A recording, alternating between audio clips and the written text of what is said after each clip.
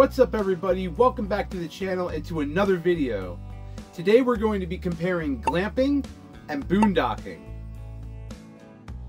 Glamping, which is a mixture of the words glamorous and camping, is a more luxurious and comfortable way of camping due to the abundance of amenities offered in the area or campground.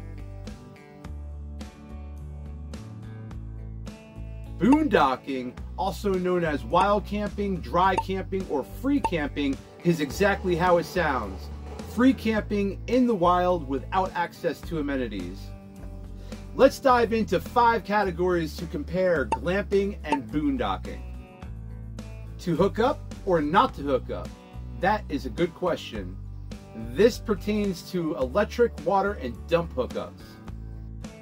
Depending on your needs or desires, being able to hook up your RV or your setup to electric and water is a part of the glamping lifestyle.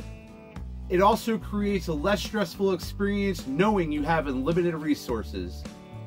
For those who have self-sustained vehicles or setups, may benefit from boondocking more. Being able to create your own power, such as solar, generator, or other alternative sources, as well as the ability to carry large amounts of water, may possibly create more stress, but it allows you to venture farther off grid. First come, first served, or reserve and pay, which really sums up this next category. Boondocking gives you the ability to camp in a multitude of different places free of charge. However, when planning to head to a certain place, there is no way to tell if anyone is around the area or if there is even a place available to park.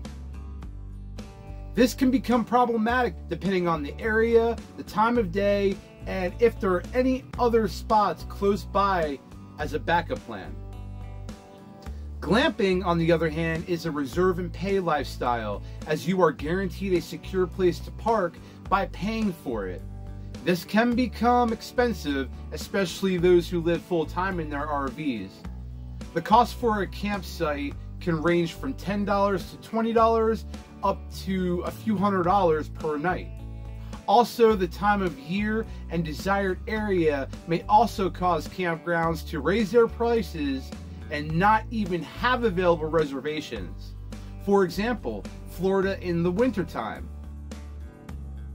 However, many people take to discount programs like Passport America or Thousand Trails, where they can save hundreds or thousands of dollars on campgrounds, scenic dreams, or unknown campsites, which can honestly be seen in both styles of camping. Boondocking allows you to experience places that few have been before. Whether you enjoy camping at the beach or up on a mountain, there is always a place to park somewhere that has amazing views. Many times in which you are able to park wherever you want, since there is no assigned spots. This all depends on what you're in, what desire you're trying to achieve, and accessibility. Glamping has access to its share of campgrounds with amazing views, but there is a huge uncertainty of which spot you reserve until you arrive. Just to find out, you're parking right next to a smelly dumpster or a noisy highway. Conveniently placed or conveniently misplaced. Convenience is comfort, and this fits in well with glamping. Many campgrounds are conveniently placed within close proximity of towns, stores, and attractions. However, there are exceptions, and some campgrounds may be in the middle of nowhere, like this RV park in Oregon that I stayed at for a few days, miles from anywhere.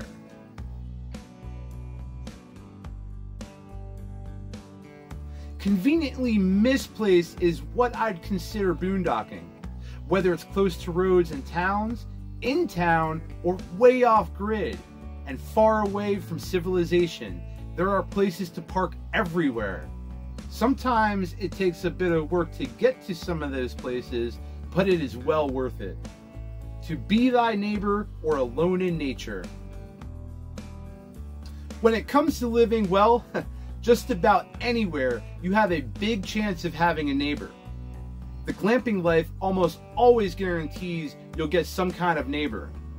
Neighbors can be good to have as it keeps you from being alone. You can make good friends, or if you need help and assistance. However, there are bad things to having neighbors as well. Noisy and annoying, too close for comfort, or just plain odd people can destroy your vibe and cause your stay to become miserable. Boondocking has the same pros and cons when it comes to neighbors, but a lot less likely due to the amount of space in between each other, like out in the desert. Unless it is a busy, congested area like a festival, being alone in nature is just one of the beauties of life. Glamping and boondocking are mainly based on preference. However, just staying one night at a rest area, a truck stop, or parking lot is still considered boondocking. So, glamping or boondocking? Comment below, which one would you prefer? Me personally, I enjoy boondocking as it gives me a chance to enjoy nature without interruption.